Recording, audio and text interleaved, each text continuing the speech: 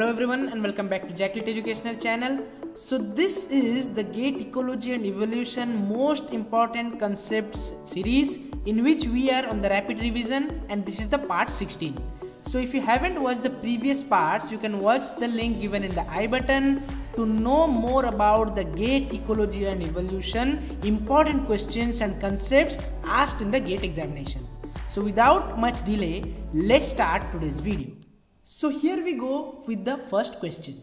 The first question is a cross between a purebred plant with red flowers, so pure breed plant with red flowers, and a pure breed plant with white flowers produced F1 generation with pink flowers. So when a pure red flower, so let us assume that is RR, is having breeding with the pure breed of white flower, that we can say small rr, then it produces F1 generation as R, that is capital R, and one small r, which means it is giving the pink flower. So this is red and this is white, which is giving us the pink flower in the F1 generation, that is the first generation.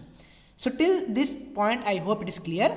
Next it is telling if the plants with pink flowers are selfed. Self means if RR, that means the pink flowers RR is having cross with the pink flower itself, then what will be the proportion of white is to pink is to red flowers. So it is asking about the F2 generation. Simply if I am telling, it is asking about the second generation expected in the next generation.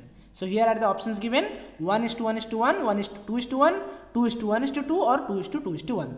Very simple question, chocolate question. I hope you are ready with your notes. So let's solve this question, and I hope you will be noting down all these things.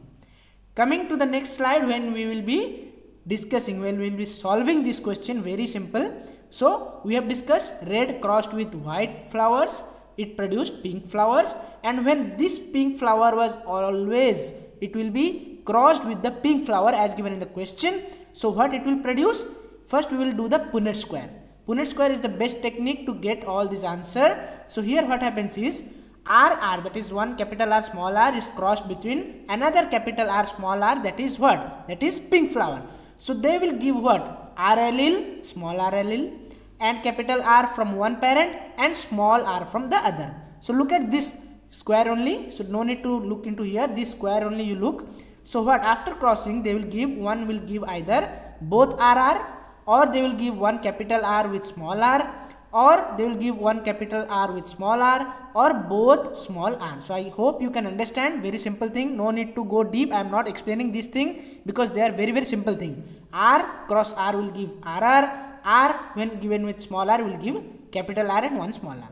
So what does this indicate? This indicates, you can see here, one capital R means pure breed of red flower. So red is only one because two capital R only one. So it will be 1. As you can see, red RR, that is 1. And small RR is how much? Small RR also, it is only 1, as you can see here. So white is also 1. But pink color, you can see pink is 2. One capital R and one small r. So there are two cases here if you are crossing the pink with the same pink flower, that is the selfing.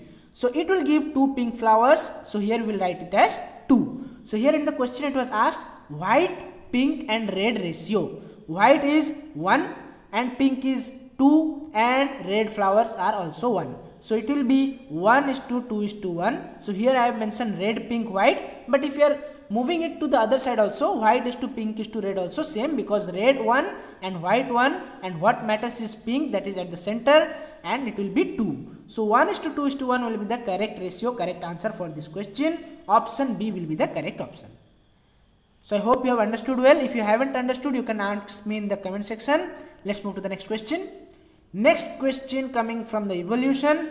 Which one of the following major mass extinction is the most recent?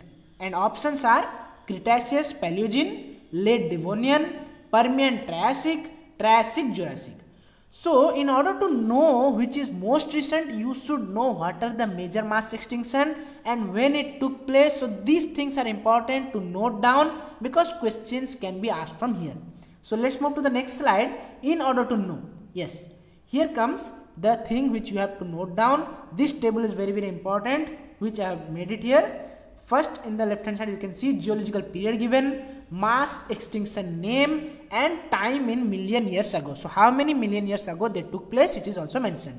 Starting with the first mass extinction, it is the geological period time Ordovician and Silurian geological period. But that mass extinction name is called as what? It is called as only Ordovician or end Ordovician, or simply in short form OS. So don't get confused when it is given OS. OS means Ordovician Silurian, that is mass extinction name is OS or end Ordovician or simply Ordovician. When it took place? It took place 440 to 450 million years ago. So that is the oldest one, that is the not recent one. So first mass extinction took place 450 to 440 million years ago. Second is late Devonian period, or which is called as mass extinction name is end Devonian, and it took place 375 to 360 million years ago. Third is Permian and Triassic geological period, but its mass extinction name is end Permian or only Permian it is called as, and it took place in 251 million years ago. And one most important point is that it is the largest mass extinction. That means in that mass extinction most number of species were cleared, so they were gone from the earth. That means their extinction was at highest rate, so 96% species were gone or they were destroyed because of this mass extinction. Next is fourth mass extinction, that is Triassic and Jurassic geological period. Here the mass extinction name is end Triassic or Triassic simply. It took place 205 million years ago. But the final one, that means you can't say it is final, because as a rate of the global warming and climate change, we are heading towards the sixth mass extinction. So God save us from that. So we should know the last mass extinction was fifth one, that is Cretaceous and Paleogene geological period, and the mass extinction name is end Cretaceous or only Cretaceous or KPG. KPG or KT, both are same. That means Cretaceous Paleogene period or KT period, it is the same as the Cretaceous mass extinction name. So this thing you should note down, and it took place 65.5 million years ago. So this is the recent one which was asked in the question. So that will be what? Cretaceous Paleogene period. That means option A will be correct. So you should know this table in order to answer this question. If you know this table, know these 5 mass extinction name, their geological period, then you will be able to get the correct answer and get the full marks. Let's move on to the next question. Yes, next question is on your screen. Next question is, which one or more of the following? That means this question is MSQ question. That means multiple select question. Multiple options can be correct. So here the question is asking, which one or more of the following is or are not an example of a zoonotic disease? So first thing you should mark not, because this not will play a vital role. Somebody will be not reading. Most of the students will be skipping that and getting 0 mark if you are not reading not. So first of all, you should know what is a zoonotic disease.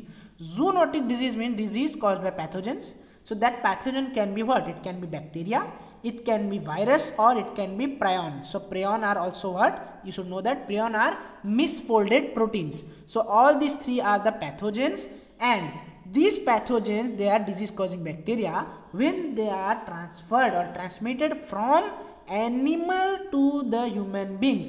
सब जब जानवर से human beings को आता है कोई भी disease with through the help of this pathogen through the career mode, then these are known as zoonotic disease. जू मतलब एनिमल्स रहते हैं जहां पे. So from them you can understand that animal passing this disease to the animals, that is we animal, that is humans. So animal passing to the humans are called as the zoonotic disease, those disease. So in the options, let us read. First is Ebola. Ebola is a very dangerous disease. We all know several deaths occurred, and it is transferred from monkeys or shrews or bats, it is believed. So that is a zoonotic disease. Then comes HIV/AIDS. HIV/AIDS is transferred from the chimpanzees. Chimpanzees are the organism or the animal from which the disease came to humans. Then coming to the Lyme disease. Lyme disease is, I hope you are writing down, it was transferred, it is believed, from deer, wolf, rodents or birds. So I repeat, deer, wolf, rodents or birds, they are transferring this disease to the humans. And option D is poliomyelitis, that is polio disease. So polio disease is not a zoonotic disease. Yes, it is not transferred from animal. So as a result, that will be the correct option. So it is not an example of zoonotic disease. Option D, only one. So to confuse you, it has mentioned that one or more. You should not get confused. You should know all these things. These three are transferred or transmitted from the animals, and this is not. So these three are zoonotic disease and this is not. So I hope you are able to understand. Very simple thing. Let's move on to the next question. Next question is the question which will test your basic knowledge, common sense. Let's read it. The question is, small islands tend to have fewer species than the nearby large islands. So it is obvious. Let us assume this is an island, that is small island, and this is a bigger island. So here it is telling that small island will be having lesser number of species and large island will be having the more number of species. So the question is asking which one or more of the following reasons explains this outcome. So it is also asking one or more, that means it is also multiple select question. Let us read one by one every option. Option 1 is small areas have higher extinction rates. So that means what? Yes, if the area is small, the species will be going through the extinction very soon. So that is a correct thing. This is the correct explanation. Next is small areas have low environmental heterogeneity. That means what? Yes, environment is not varying. So different environment is there, different niche if you are getting, then you will have more species. If it is heterogeneous, that means it is less heterogeneous. It is asking low heterogeneous, that means it is a similar kind of habitat, then it will not produce more species. So that is the thing, it is also correct. Next is smaller areas support smaller population. Basic thing, common sense, yet it is also correct. D is telling smaller areas have high speciation rates. So this thing is not correct. Speciation means from one species, if you get more than one species, new species, then it will be called as the speciation. So in smaller areas it is not seen because of these reasons, because high extinction rate, low environmental heterogeneity, supporting low smaller population. Because of that the speciation rate is low, it is not high. So this statement is wrong, but A, B, C, all these three statements are telling that small islands tend to have fewer species than the nearby large islands. Very simple question. Let's move on to the next question. Next question, yes, very beautiful picture coming up. So which one or more of the following reasons has or have been invoked to explain island gigantism? So island gigantism or gigantism, so what is that thing? Let us read that. A biological phenomenon. So island gigantism is a biological phenomena in which the size of an animal species isolated on an island increases dramatically in comparison to its mainland relative. So as you can see in this picture, they are the turtles. So these turtles are looking very large. So if we compare to the mainland turtles, they are bigger in size. So they are dramatically increase in size is seen to the mainland relatives. So their relative are not humans, their relatives are turtle. So in the land, the mainland, the turtle size is less. But in the case of isolated in very far away place, if there is an island, then their size is seen as more. It is an example. So why this is the reason? What are the reason? You have to identify. So it is given in the option. We have to select absence of interspecific competitor. Yes, if you don't have any competitor, you will not fight for resources, you will not fight for food, so you will enjoy your life and it will increase your size. It is absolutely correct. Absence of interspecific competitors. Next is absence of predators. So if there will be no predator for you, nobody will be there to harm you, kill you, you will enjoy your life, then your size will also increase. So that is also a correct reason. Next is limited habitat. So limited habitat will not give your size more. If their habitat is unlimited, very spacious, then you will get more size in your body. So this is not correct. Next D option is limited prey base. Limited prey base means if your food is less, if your prey are less in amount, then you can't grow your size, your gigantism will not be displayed. So this will also not be the correct option. So only these two things are the reasons. As a result, we can say that there is island gigantism in any species if we see. I hope you are able to understand. Very simple thing. The species in the island or the faraway places, isolated places, are having comparatively bigger size than their mainland relatives. Let's move on to the next question. Next question. It is showing a graph, but I will tell you this is also a very chocolate question. Very simple thing if you know the concept. Let's read the question first. Question is, S1 and S2 are two strains of bacteria. So two different kinds of bacteria, S1 and S2. The result of a bacterial growth experiment on these strains measured after 24 hours are shown.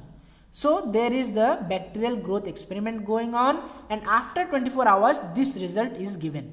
So black and white bars represent S1 and S2 respectively. So black bar shows S1 bacteria, its development after 24 hours, and the white bar represents the S2 bacteria after 24 hours of bacterial growth.